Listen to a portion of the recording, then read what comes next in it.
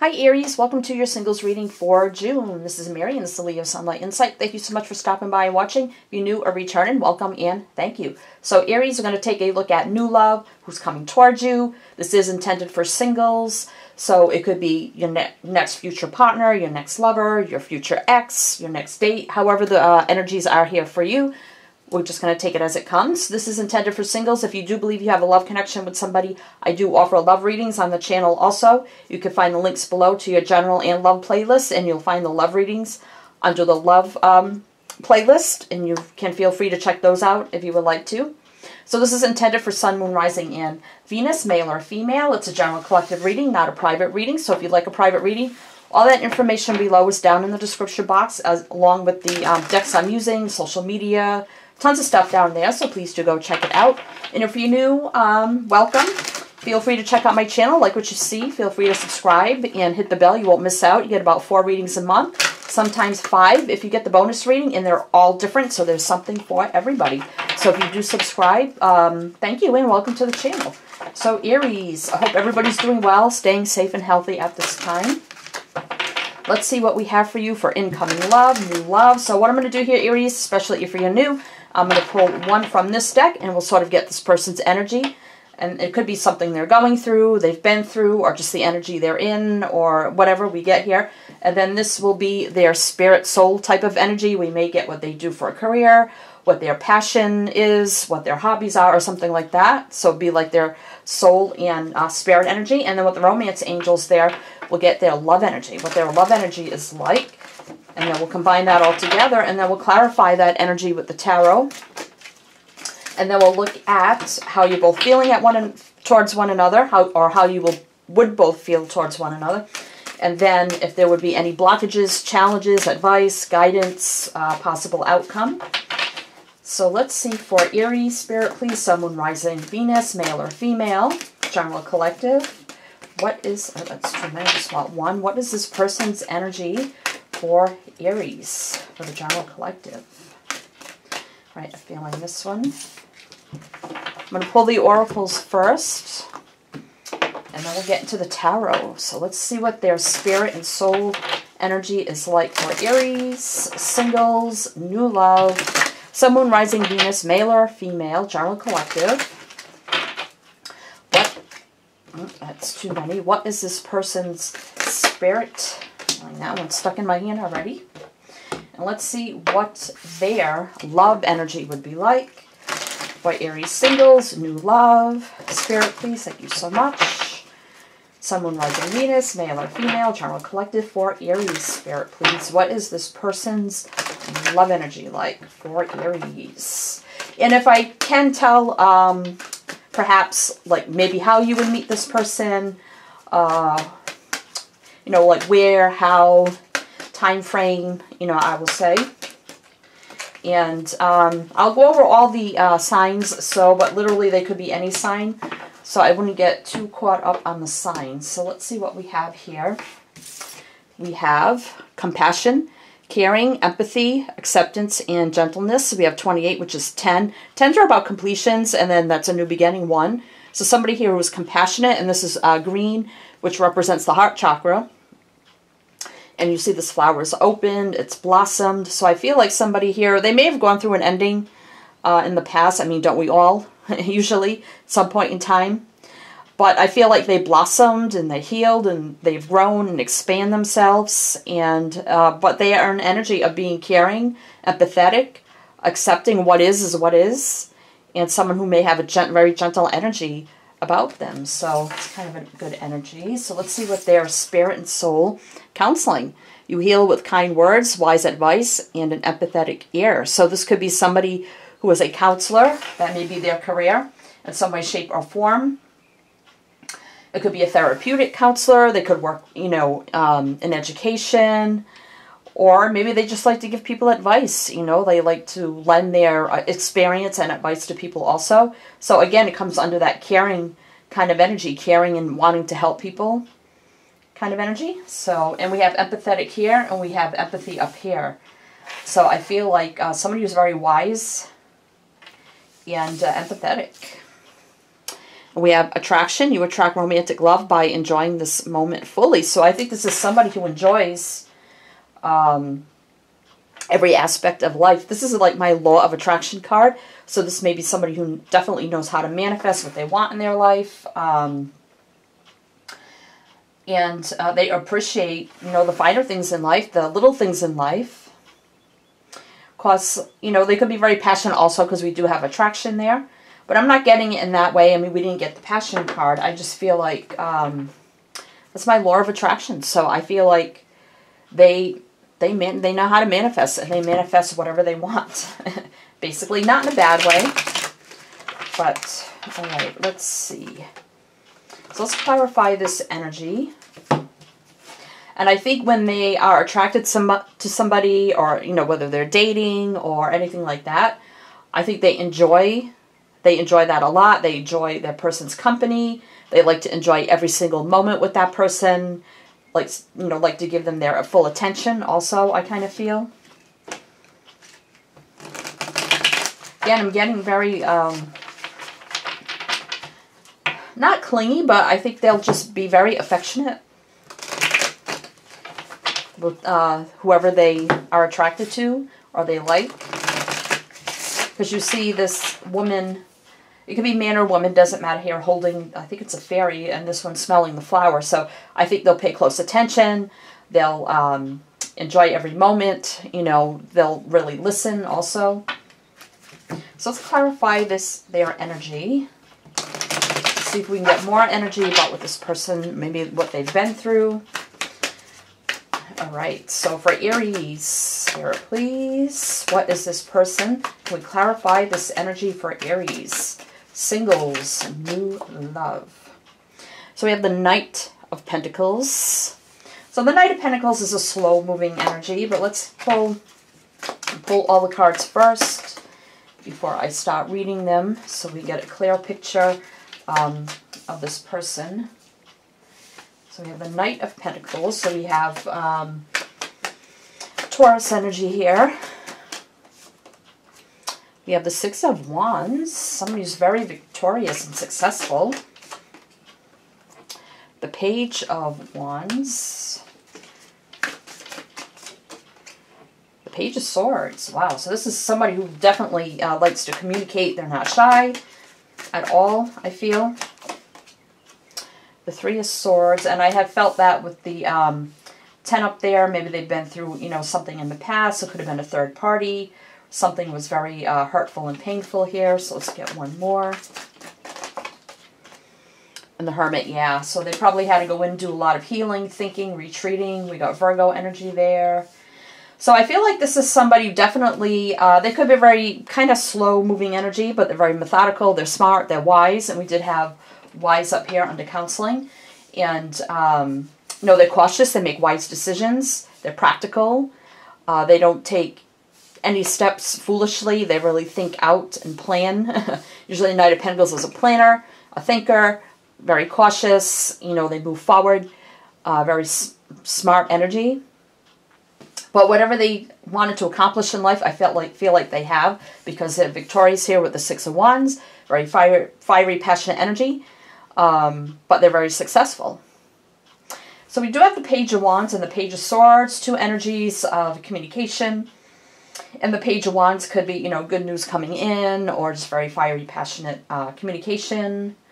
But these two communication cards come right under counseling. So I feel like that they're very passionate about what they do if they are a counselor, because the Page of Swords can be about learning, teaching, kind of energy. Open, honest, truthful communication. So I think they're very open, honest, and truthful. They're very passionate about what they do. So they could be, like I said, a counselor, a therapist, or something like that in some way, shape, or form. They could have been, you know, they could be like a divorce counselor or a life coach or something like that. Maybe they help people that are going through heartache and pain or depression or, you know, different things like that. But I also feel like that maybe they've been through that also in their life. So it helps them when they're counseling because they've lived it, they've experienced it. Because we do have the Hermit here. So the Hermit, you know, goes in, reflects, you know, finds their path, their way, their light, deep soul-searching, healing kind of energy. So, and you see the light shining on the Three of Swords here. So I think this person, you know, they did their inner journey work and they did their healing and their soul-searching as to why they went through their own Three of Swords also, as also shedding light and healing onto people that have been through the same circumstances, especially if that's what they do for a career. So it's kind of like comes full circle to them. They've been through it, and they also counsel those who have been through the same situation here. But I feel here that they're not afraid, you know, and they grew from their lessons, and they grew from what they've been through, and they've just accepted, you know, it is what it is. But they have empathy too. I think that's why they could be in counseling, or maybe themselves have been through counseling also. But I'm feeling more that's their energy, that they could be a counselor in some way, shape, or form, and they're ready to attract something new into their life. They've done their healing. They've done their thinking and their soul searching, and they're ready for something new, to attract something new. So let's see how you would feel about this person, Aries. So we have the Fool, so you're going to want to like take a leap of faith here with this person. You may feel like a fool for them. I don't know. Let's see. Let's get 2 more. The Magician. Wow. So we have Aquarius, we have Gemini, Virgo, and then we have the Knight of Wands, which could be Sagittarius. So, you know, in the night, you may feel very passionate about this person. You may want to just have, like, fun with this person. May want just something not so serious, just something passionate. Because the Knight of Wands can be a player sometimes. Not a player, but somebody who doesn't really want anything serious. Just wants to have some fun, you know, and see where it goes. Not that, you know, if you are looking for something serious, you may take it light, you know, the Fool energy. Okay, let's take a leap of faith towards this person, manifest a brand new beginning here with this person, but let's keep it light and airy and have some fun and just see where it goes is kind of what I'm feeling. There may be a lot of passion between you and this person, how you feel about them. So let's see, let's get 3, 4, how you would feel about this person. That if I see like how or where you would meet this person, let's see. So we have the Page of Cups. So here they are, you know, speaking some sort of, you know, lovey-dovey words in your ear. And we got the 2 and 3 of Wands. So this is about being at a crossroads and then waiting for a ship to come in here. So I feel like this person has been at a crossroads for a while. You know, do I want new love? Do I want to go in that direction?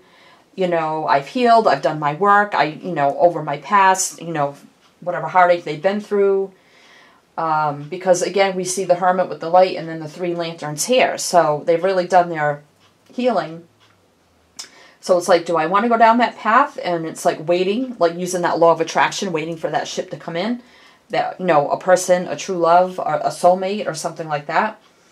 But, and they see you off into the distance here. So there could be something at a beach or around water, or at the ocean. If you live near the ocean, if not, it could be, you know, just somewhere near water or a beach or a mountain area or hiking or something like that.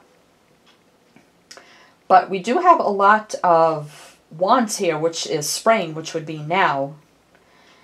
So, I know with quarantine, it could happen in springtime. But as I go, I'll see what other energies I get. But as far as, could be the springtime. And the Magician here is Gemini and Virgo. So Gemini season is coming up probably right now, I think. And then Virgo is in the fall. So I would say it could be up until fall time. So yeah, I think they're going to see you and be like, oh, well, you know, I've waited for a person like this, you know, and I was at a crossroads for a very long time, not sure if I wanted something new love. And then here they are offering their cup, and they may approach you. They may buy you a drink. They may just approach you in some way. So we have love and passion here. So I think they're going to be smitten by you, and I think you're going to be very attracted to them. also, because this person has a drink and this person has a drink. So it could be at a bar or an outside venue where, you know, you can drink or something like that. Maybe even be at a magic show. Who knows? Outside live entertainment or something. In the park or something like that. All right, sounds crazy, but hey, you never know. And I'm seeing planes here, so it could be like an air show or something like that. All right, so let's see if there'll be any blocks or challenges between the two of you. So we have the Seven of Wands, so somebody may be a little defensive here. And the Four of Swords, somebody may need a little more healing. Okay, let's see. We have the Emperor. Aries energy, that's your energy. Let's get a few more. And the Hierophant, wow. Taurus energy again. And the Ace of Pentacles, wow. So there's the offer of some kind, a stable new beginning for the long term. This could be, down the road, could lead to a long-term commitment here, a lifelong partner with the Hierophant. Somebody may be a little controlling here with the Emperor energy, not really getting in a bad way, but somebody will, I think, have to release control of like how fast this is going to progress. You know, somebody may want this to progress like really fast, and the other may be a little defensive, so this could be a little bit of a block because we do have the Seven of Wands, which is defensive energy, and the Four of Swords about retreating, taking a break kind of energy. So I think here's somebody, and this is right in the middle, so I think somebody may want to move this very, very quickly to like commitment or something like that and offer something really solid. And the other may be like, you know, this is a little too quick, you know, can we just, you know, take it slow kind of energy. So that may be a little bit of a challenge or a block here. So if you know, and I had set up here, I feel like you're going to be the one that's going to want to take it slow. Just have fun, see where it goes. And I think they're going to be like, okay, this is my person. I've waited for them. I've waited for this ship to come in, and here they are. I've been at a crossroads, and now I want to offer this cup of love, affection, kind of energy. And the commitment's like right on their side. So you may be the one a little defensive and withdraw your energy and say, you know, can we just go with the flow and not be so controlling of where it's going and just have some fun? Kind of like with that Fool energy, light and airy. And just let it progress naturally. And if it leads to commitment and something long term, then so be it. And so I think that maybe one may want like the commitment right away and the other may want to take it a little bit slower. So let's see if you can come to a compromise and work that energy out. I do see commitment, possibly marriage down the road. Ace of Pentacles, that's like a year. So, so, you know, you could get committed like a year after you start dating, and then maybe 5 years later you could be married. All right, so I'm getting more, it could be any time fall, spring, into like fall energy I'm getting where you may meet this person. All right, so let's see. Let's see a possible outcome for you, Aries. Justice, Libra. Oh my gosh. Ace of Cups, brand new beginning in love. Death. So we got transformation here with the Death, Scorpio. So let's see. And we have the Empress. Oh my God, the Emperor and the Empress. We have divine counterparts here. I think this could be a... I don't think this is going to come to an end. I think if you can work out your challenges and blockages of evening out your energy and compromising and learning to take it slow together, let it progress naturally, see where it goes. This probably will both give you the justice you deserve in a relationship, having clarity, balancing each other out. Here's a brand new beginning in love. Love and emotions overflowing. We got the Ace of Pentacles, Ace of Cups. Death, very transformative, probably relationship for the two of you. You know, ending old ways of thinking, letting past relationships be in the past. Not looking back anymore at the past relationships so it does not affect the future. And then you have the Empress here. Emperor and Empress, divine counterparts. So seeing that value and worth in each other, and the Empress gives birth to something new. Wow, so let's get five from the bottom here for more clarity.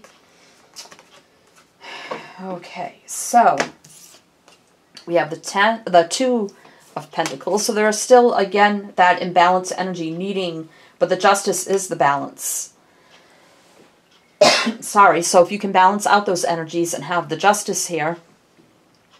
We do have toxic energy here with the Devil. So this could be, you know, fear, just fear of this connection, you know, self-doubt, fear, a lot of passion maybe between the two of you if you can even out that energy. But we do have the Six of Cups here. This is Capricorn with the Devil. But we do have the Six of Cups here. There's definitely a soulmate energy. You could have had past lives with this person.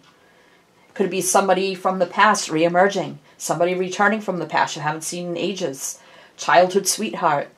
All of a sudden coming back. Or this could be somebody totally new and you're going to feel like you've known them forever. Again, offering something here. So we have the Queen of Pentacles, and I did see the King of Pentacles at the bottom of the deck. So now we have a matching couple. Again, the Emperor and the Empress, the King and the Queen of Pentacles. So this is Virgo and Capricorn again. So again, very stable, grounded connection here. And the Eight of Swords. So again, mental entrapment, blockages, stuck in, you know, head about this, but you can get out of this energy at any time you want to. It's of your own doing. So if we can get out of that mental stuck entrapment of energies of the past or ways of thinking, divine counterparts here with the King, Queen of Pentacles. It's definitely soulmate here, past lives. Or you're going to feel like you've known them like forever and not understand it. So it could be very, the Devil here, very like much of not understanding this, and having that fear and, you know, low self-esteem and doubt kind of energy, a very passionate energy maybe between the two of you, and learning how to balance out the energies here with the Two of Pentacles. But I do see divine counterpart, soulmate energy here for you, Aries. Wow. Okay, Aries, best of luck to you. Sending you many light, love, and blessings. And as I always say with my channel, is to always, always shine your light.